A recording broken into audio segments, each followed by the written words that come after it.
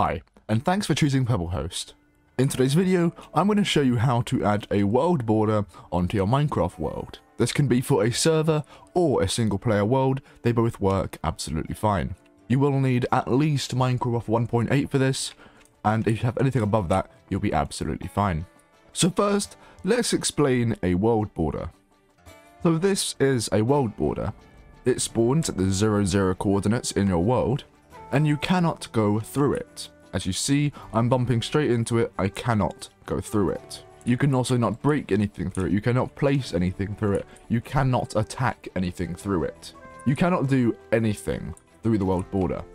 And today, I'm going to show you how you can make your own. Anyway, let's get into it. So as you can see, I've got my world border here, and it's pretty small, right? So the first command is going to be set. So you're going to want to do / world border set, and then how big you want it. So for example, I'm going to say 100 blocks. There we go. And now from this point to this point is 100 blocks. It is not 100 blocks each side from the center. It is from here to there 100 blocks. And also here to there 100 blocks, as it is a perfect square. If you do want to go ahead and add onto it, you can do / world border add, and then the amount of blocks you want to add. However, as it is affecting both sides, you do have to double the amount. So for example, I want to move 1 block on this side. However, I'll have to put 2 to be able to move 1 block, as it will do 1 on each side. So there we go, it has moved 1 block, and it's also moved 1 block on this side as well. You can also make it smaller by doing / world border add, and then minus the number you want to do. So for example, -4 would take away 2 from each side.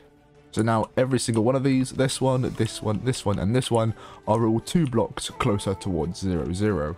This will only spawn at your 00 coordinate, you cannot move it. So if you are planning to make, for example, a 100 by 100 world, then make sure you are starting from 00. As I think it would be quite difficult if you're thousands of blocks away to get back to the center of the world.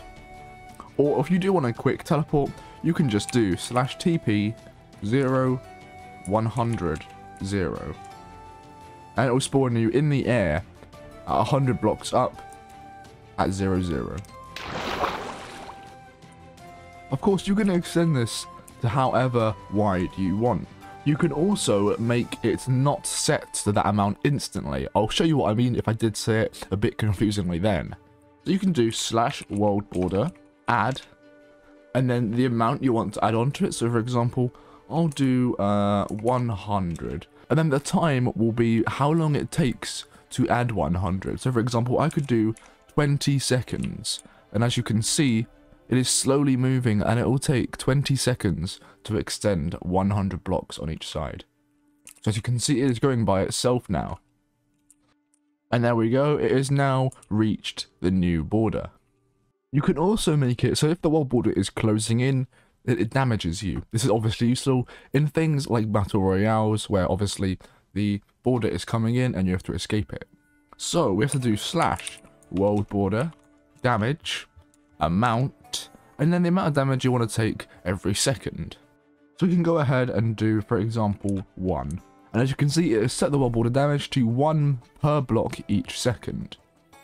So now if we make our game mode survival, so if we do / world border add -30, and we'll give it 20 seconds. As you can see, the world border is now red and it is closing in on us. And then once it goes past us, every block that it goes past us, we should start taking damage.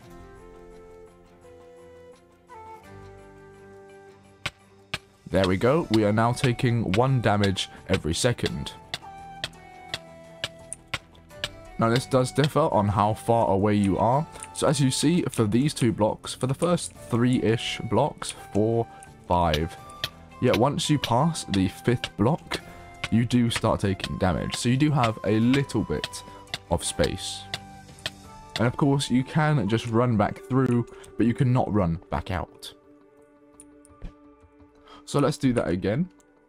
As you see, the world border has turned red. and it's going past us, and we can just go here this time.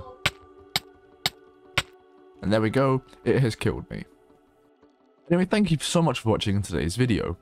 Hopefully it did help you out, and hopefully it has made you understand a bit more about world borders, and also how to set up your own.